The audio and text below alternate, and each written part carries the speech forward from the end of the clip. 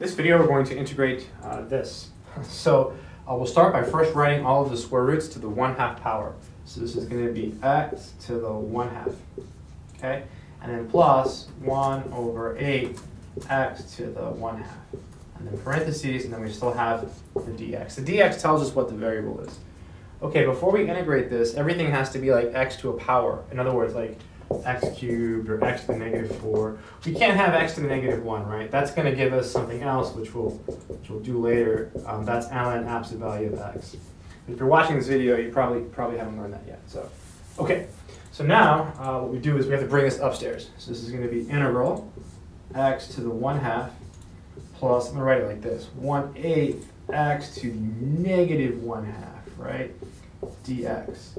So I skipped some steps here. You can think of 1/8 x to the 1/2.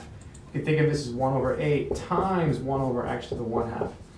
And then when you bring it upstairs, it becomes negative like that, okay? So now we drop the integral sign and we integrate. So we're adding 1 to 1/2, right?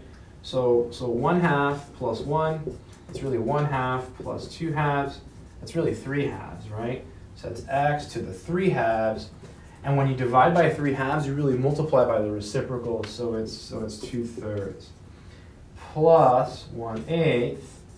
And again, adding 1 to -1/2. So 1 plus -1/2, that's going to be 1/2. So x to the 1/2.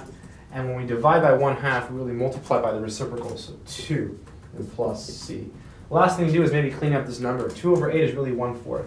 So the final answer in this problem is going to be 2/3 x to the 3/2, okay, plus 1/4